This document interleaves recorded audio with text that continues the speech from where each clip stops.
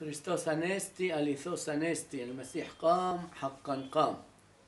إخوتي أخواتي، نحن كل عيد فصح يعني مرة مرتين في السنة حسب التقويم اليولياني والغريغوري، وكل يوم أحد نحتفل بقيامة السيد المسيح من بين الأموات.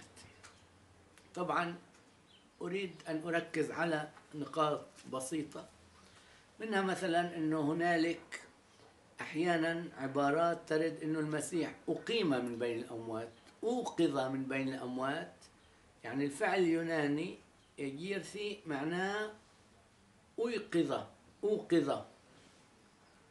طبعا هل هذا يعني أنه إنكار للطبيعة الإلهية اللي في المسيح؟ لا، لأنه زي ما بيقول مار بولس في رسالته إلى أهل روما فصل 8 آية 11: الروح الذي أقام يسوع من بين الأموات هو سيقيم أجسادكم المائتة بروحه الحال فيكم.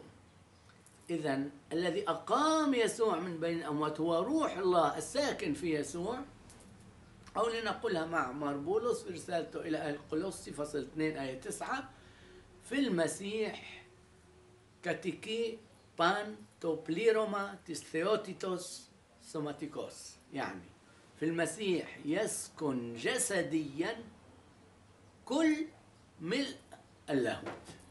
إذن كل ملء، شوفوا التوكيد، كل ملء اللاهوت الساكن في السيد المسيح جسديا هو الذي أحيا جسد المسيح، حتى ما لا نبقى فقط على أقيم التي يستغلها بعض الناس لإنكار ألوهية المسيح.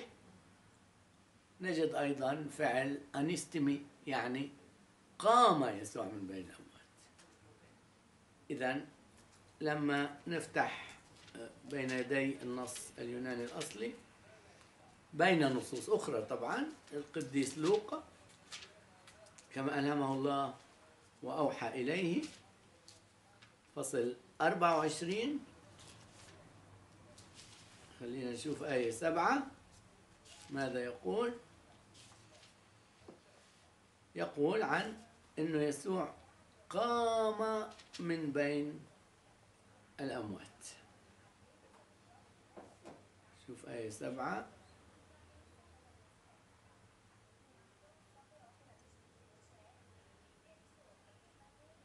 مع الأسف لا يساعد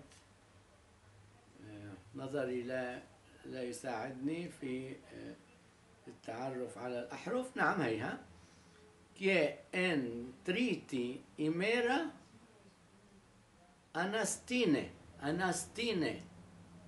مش إنه حدا يقيمه، للي بدهم مصرين على أقيمة. هي هون أنه يقوم من بين الأموات.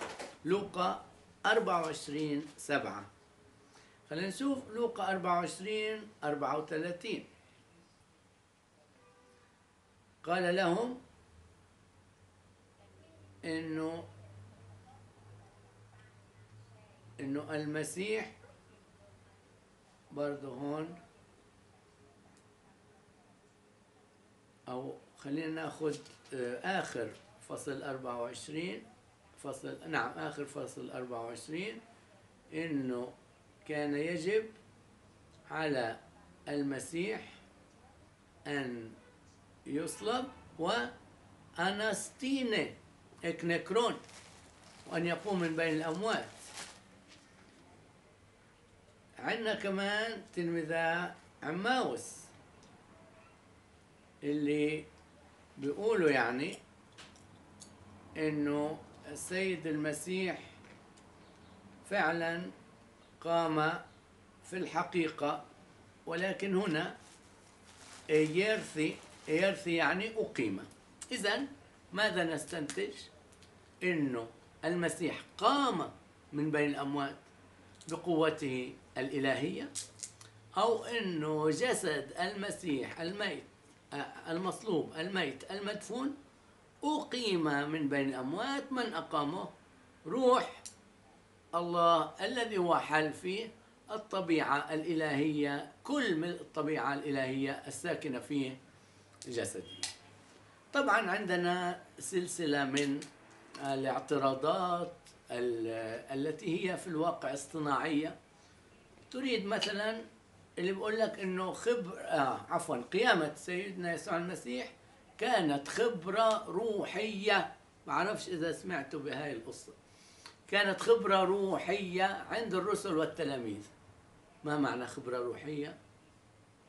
يعني خبرة، يعني وهم، شعور، إحساس لا يقابل شيء في الواقع. طبعا الإنجيل الطاهر يعطينا بوضوح خلاف ذلك تماما. قال يسوع لتوما: تعال ضع يدك في مكان المسامير، ضع إصبعك في جنبي، أو العكس، ضع يدك في جنبي. قال لهم: هل عندكم شيء يؤكل؟ أكل خبزا، أكل أو سمكا مشويا. إذن لسنا فقط أمام شعور داخلي، أو زي ما بقول أحدهم خبرة روحية، بل طبعا إذا إحنا بنآمن بالإنجيل المقدس. إذا ما بنآمن بالإنجيل المقدس معناه هذا موضوع آخر. يعني ماذا نستنتج؟ ما قاله القديس بولس مرة أخرى في رسالته إلى أهل كولوسي الفصل 3: بما أنكم قمتم مع المسيح فاسعوا إلى الأمور التي هي فوق. وشكرا لإصغائكم.